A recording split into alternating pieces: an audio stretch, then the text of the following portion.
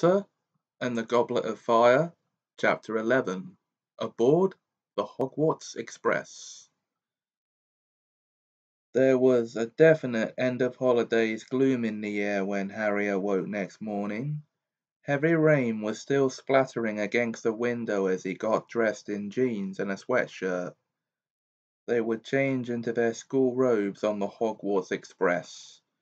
He, Ron, Fred and George had just reached the first-floor landing on their way down to breakfast, when Mrs. Weasley approached at the foot of the stairs, looking harassed. "Arthur!" she called up the stairs. "Arthur! Urgent message from the Ministry!" Harry flattened himself against the wall as Mr. Weasley came clattering past with his robes on back to front, and hurtled out of sight. When Harry and the others entered the kitchen, they saw Mrs. Weasley rummaging anxiously in the dresser drawers. "I got a quill here somewhere," and Mr. Weasley. Bending over the fire talking to. Harry shut his eyes hard and opened them again to make sure that they were working properly. Amos Diggory's head was sitting in the middle of the flames, like a large bearded egg. It was talking very fast, completely unperturbed by the sparks flying around it.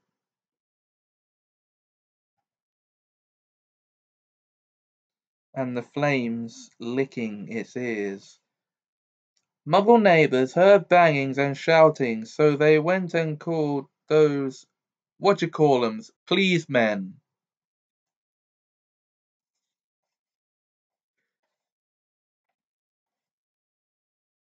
"Arthur, you got to get over here." "No, Arthur, you got to get over there." "No, Arthur, you got to get over there." "Here," said Mrs. Weasley breathlessly, pushing a piece of parchment and a bottle of ink and a crumpled quill into Mr. Weasley's hands. "It's a real stroke of luck I heard about it," said Mr. Diggory's head. "I had to come into the office early to send a couple of owls, and I found the improper use of magic lot all setting off. If Rita Skeeter gets hold of this one, Arthur—" "What does Mad Eye say happened?" asked Mr. Weasley, unscrewing the ink bottle, loading up his quill, and preparing to take notes. Mr. Diggory's head rolled its eyes. "Says he's heard an intruder in his yard. Says they were creeping towards the house, but they were ambushed by his dustbins." "What did the dustbins do?"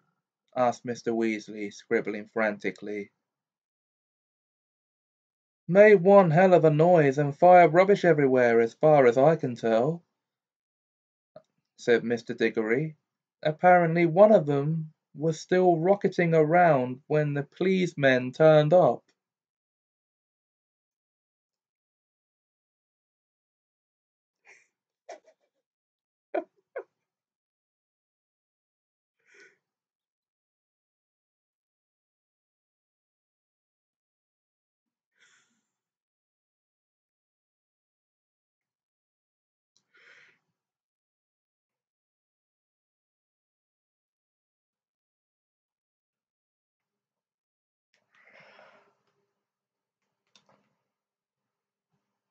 Mr. Weasley groaned.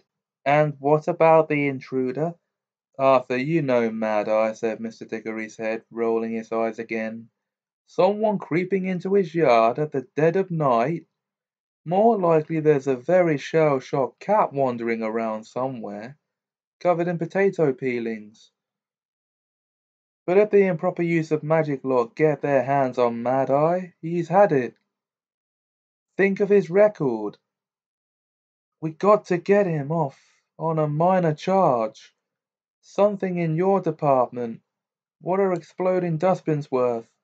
"Might be a caution," said Mr. Weasley, still writing very fast. His brow furrowed.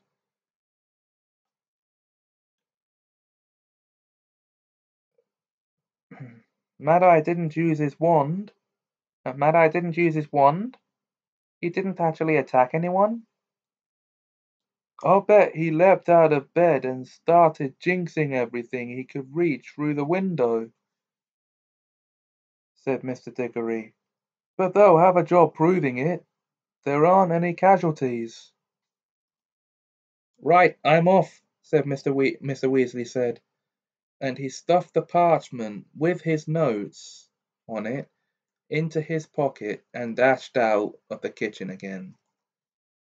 Mr. Diggory's head looked around at Mrs. Weasley. Sorry about this, Molly, it said, more calmly. Bothering you so early and everything. But Arthur's the only one who can get Mad-Eye off, and Mad-Eye is supposed to be starting his new job today. Why he had to choose last night. Never mind, Amos, said Mrs. Diggory.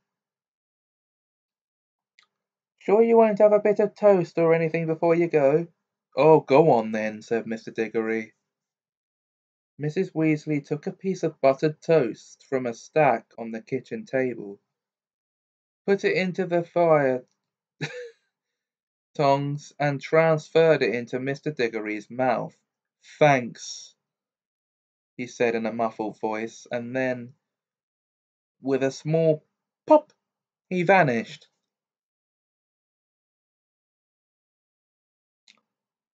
Harry could hear Mr. Weasley calling hurried goodbyes to Bill, Charlie, Percy, and the girls. Within 5 minutes, he was back in the kitchen, his robes on the right way now, dragging a comb through his hair. I'd better hurry. You have a good turn, boys, said Mr. Weasley to Harry, Ron, and the twins, dragging a cloak over his shoulders and preparing to disapparate.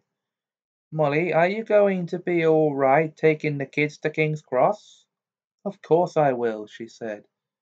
You just look after Mad-Eye, we'll be fine. As Mr. Weasley vanished, Bill and Charlie entered the kitchen. Did someone say Mad-Eye? Bill asked. What's he been up to now?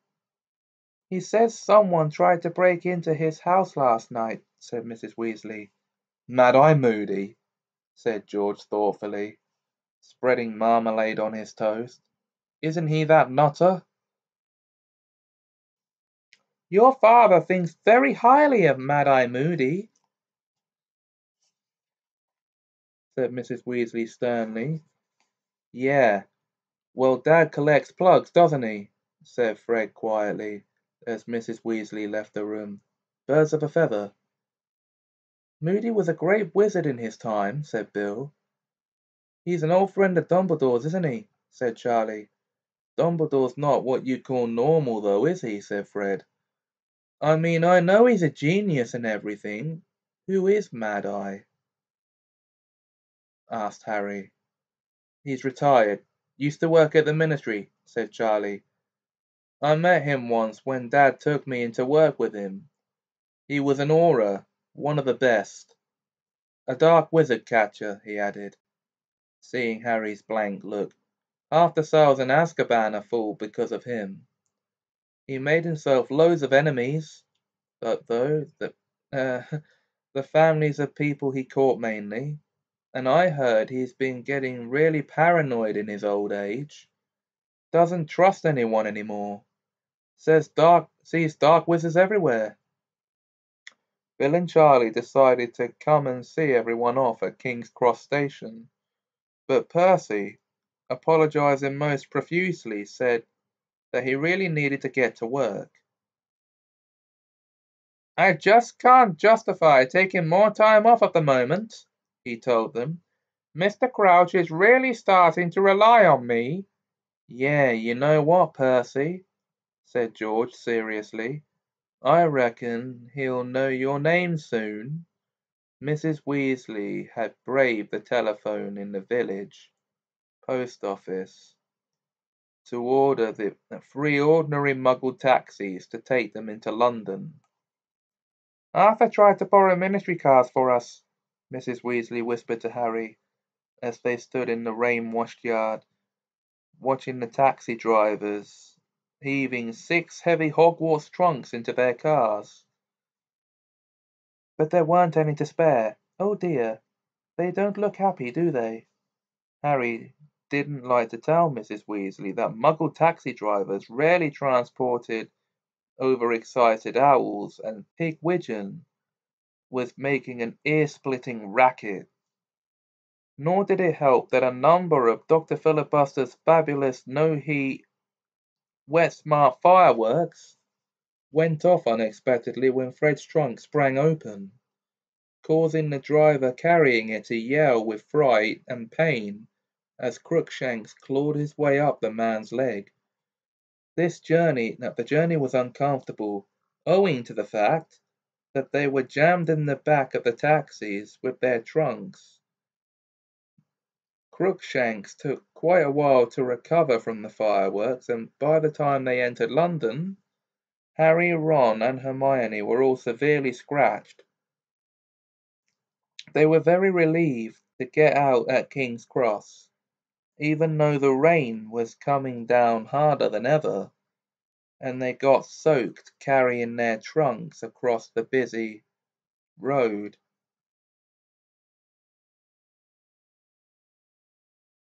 Into the station. Harry was used to getting onto platform 9 3/4 by now. It was a simple matter of walking straight through the apparently solid barrier dividing platforms 9 and 10. The only tricky part was doing this in an unobtrusive way, so as to avoid attracting Muggle attention. They did it in groups today. Harry, Ron, and Hermione, the most conspicuous, as they were accompanied by Pigwidgeon and Crookshanks, went first. They leaned casually against the barrier, chatting unconcernedly, and slid sideways through it. And as they did so, platform 9 3/4 materialized in front of them. The Hogwarts Express, a gleaming scarlet steam engine, was already there, clouds of steam billowing from it, through which the many Hogwarts students and parents on the platform appeared like dark ghosts. Pigwidgeon became noisier than ever in response to the hooting of many owls.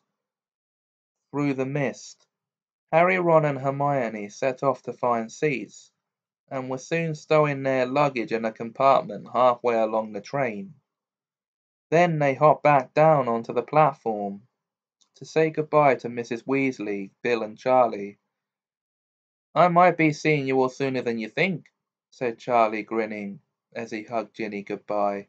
"Why?" said Fred keenly. "You'll see," said Charlie. "Just don't tell Percy I mentioned it. It's classified information until such time as the Ministry sees fit to release it, after all." "Yeah, I sort of wish I was back at Hogwarts this year," said Bill, hands in his pockets, looking almost wistfully at the train. "Why?" said George impatiently. "You're going to have an interesting year," said Bill, his eyes twinkling. "I might even get time off to come and watch a bit of it." "A bit of what?" said Ron. But at that moment the whistle blew, and Mrs. Weasley chivied them towards the train doors. "Thanks for having us to stay, Mrs. Weasley," said Hermione as they climbed on board, closed the door, and leant out of the window to talk to her. "Yeah, thanks for everything, Mrs. Weasley." "Oh, it was my pleasure, dears," said Mrs. Weasley. "I'd invite you for Christmas, but, well, I expect you're all going to be staying at Hogwarts. Uh, well, I expect you're all going to want to stay at Hogwarts, what with one thing and another." "Mum," said Ron irritably, "what do you three know that we don't?" "You'll find out this evening, I expect," said Mrs. Weasley, smiling. "It's going to be very exciting. Mind you, I'm very glad they've changed the rules." What rules? Said Harry, Ron, Fred and George together. I'm sure Professor Dumbledore will tell you. Now behave, won't you? Won't you, Fred? And you, George? The pistons hissed loudly, and the train began to move. Tell us what's happening at Hogwarts, bellowed Fred out of the window. And Mrs. Weasley, Bill and George, sorry, as Mrs. Weasley, Bill and Charlie sped away from them. What rules are they changing? But Mrs. Weasley only smiled and waved. Before the train had rounded the corner, she, Bill and Charlie had disapparated. Harry, Ron and Hermione went back to their compartment. The thick rain splattering the windows made it very difficult to see out of them. Ron undid his trunk, pulled out his maroon dress robes, and flung them over Pigwidgeon's cage to muffle his hooting. Bagman wanted to tell us what's happening at Hogwarts, he said grumpily, sitting down next to Harry. At the World Cup, remember? But my own mother won't say. Wonder what— Shh! Hermione whispered suddenly, pressing her finger to her lips and pointing towards the compartment next to theirs. Harry and Ron listened, and heard a familiar drawling voice drifting in through the open door. Father actually considered sending me to Durmstrang rather than Hogwarts, you know. He knows the headmaster, you see. Well, you know his opinion of Dumbledore. The man's such a mudblood lover, and Durmstrang doesn't admit that sort of riff-raff. But Mother didn't like the idea of me going to school so far away. Father says Durmstrang takes a far more sensible line than Hogwarts about the dark arts. Durmstrang students actually learn them, not just the defense rubbish we do. Hermione got up, tiptoed to the compartment door, and slid it shut, blocking out Malfoy's voice. So he thinks Durmstrang would have suited him, does he? She said angrily. I wish he had gone, then we wouldn't have to put up with him. Durmstrang's another wizarding school? Said Harry. Yes, said Hermione sniffily. And it's got a horrible reputation, according to an appraisal of magical education in Europe. It puts a lot of emphasis on the dark arts. I think I've heard of it, said Ron vaguely. Where is it? What country? Well, nobody knows, do they? Said Hermione, raising her eyebrows. Why not? Said Harry. There's traditionally been a lot of rivalry between all the magic schools. Durmstrang and Beauxbaton like to conceal their whereabouts so nobody can steal their secrets, said Hermione matter-of-factly. Come off it, said Ron, starting to laugh. Durmstrang's got to be about the same size as Hogwarts. How are you going to hide a dirty great castle? But Hogwarts is hidden, said Hermione in surprise. Everyone knows that. Well, everyone who's read Hogwarts of history anyway. Just you then, said Ron. So go on. How'd you hide a place like Hogwarts? It's bewitched, said Hermione. If a muggle looks at it, all they see is a mouldering old ruin with a sign over the entrance saying, Danger, do not enter, unsafe. So Durmstrang will just look like a ruin to an outsider too? Maybe, said Hermione, shrugging. Or it might have muggle-repelling charms on it, like the World Cup stadiums. And to keep foreign wizards from finding it, they'll have made it unplottable. Come again? Well, you can enchant a building so it's impossible to plot on a map, can't you? If you say so, said Harry. But I think Durmstrang must be somewhere in the far north, said Hermione thoughtfully. Somewhere very cold, because they've got fur caps as part of their uniforms. Ah, think of the possibilities, said Ron dreamily. Sorry. Think of the possibilities, said Ron dreamily. It would have been so easy to push Malfoy off a glacier and make it look like an accident.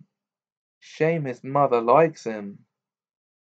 The rain became heavier and heavier as the train moved further north.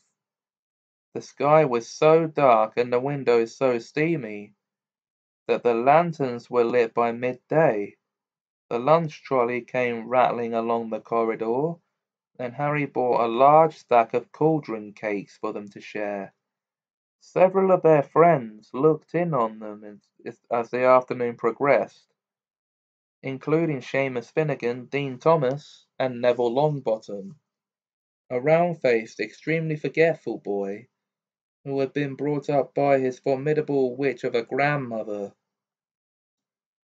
Seamus was still wearing his island rosette. Some of its magic seemed to be wearing off now. It was still squeaking, "Troy Mullet, moron!" but in a very feeble and exhausted sort of way.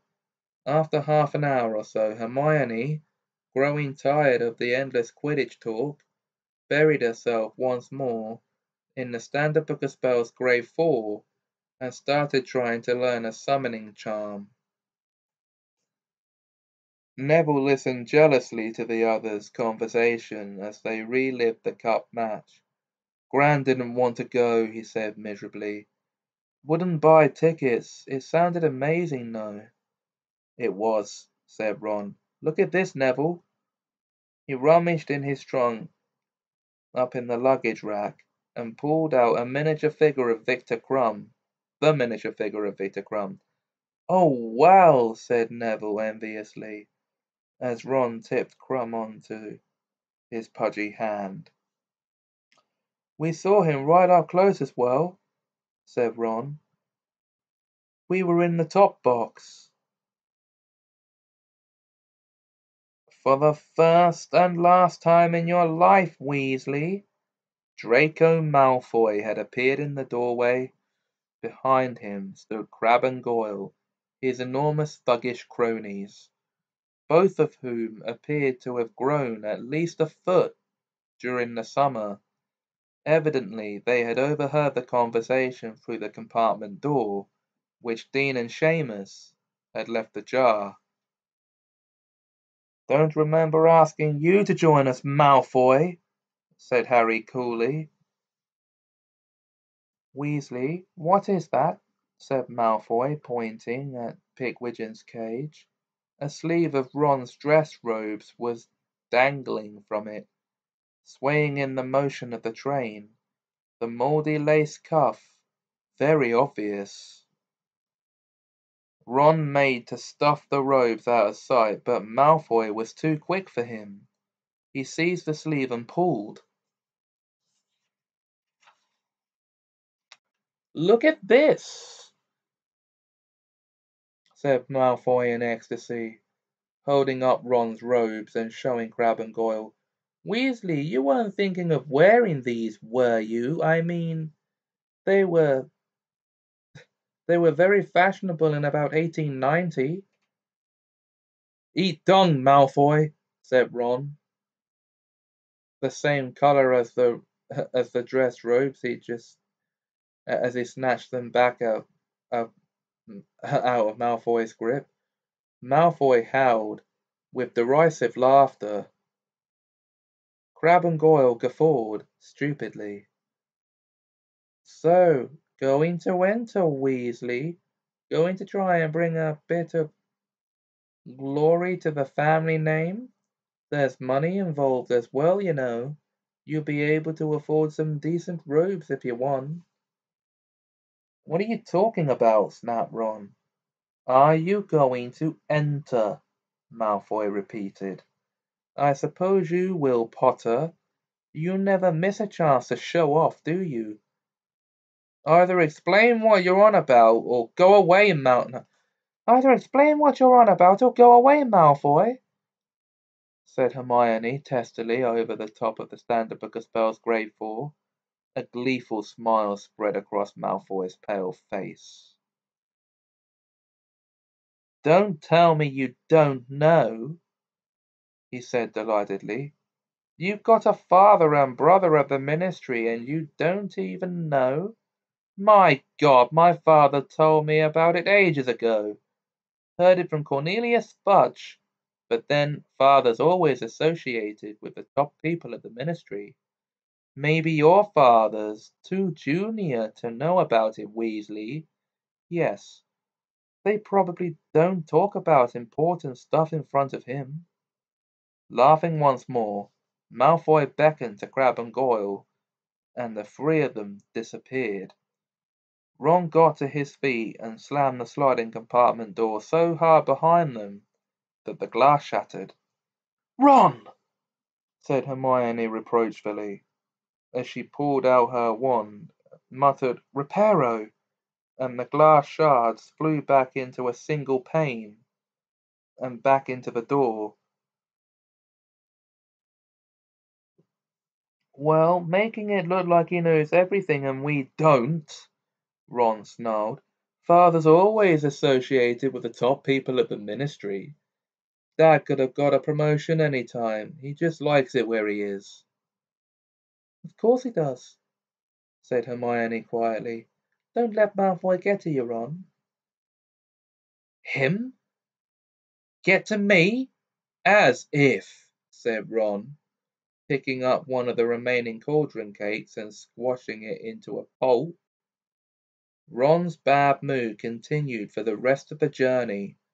He didn't talk much as they changed into their school robes, and was still glowering when the Hogwarts Express slowed down at last, and finally stopped in the pitch darkness of Hogsmeade Station. As the train doors opened, there was a rumble of thunder overhead. Hermione bundled Crookshanks up in her cloak, and Ron left his dress robes over Pigwidgeon as they left the train. Heads bent and eyes narrowed against the downpour. The rain was now coming down so thick and fast that it was as though buckets of ice-cold water were being emptied repeatedly over their heads. "Hi, Hagrid!" Harry yelled, seeing a gigantic silhouette at the far end of the platform. "All right, Harry!" Hagrid bellowed back, waving. "See you at the feast when we... See you at the feast if we don't drown." First years traditionally reached Hogwarts Castle by sailing across the lake with Hagrid.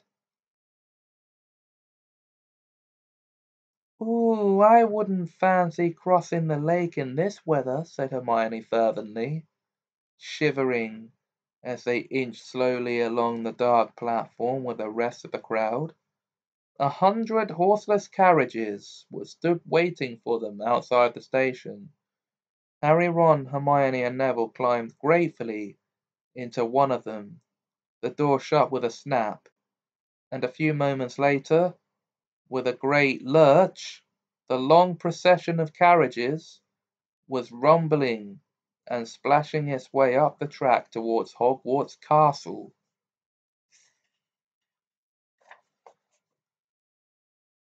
And that was chapter 11 of Harry Potter and the Goblet of Fire, guys. The next episode will be chapter 12, the Triwizard Tournament. Until then, see ya.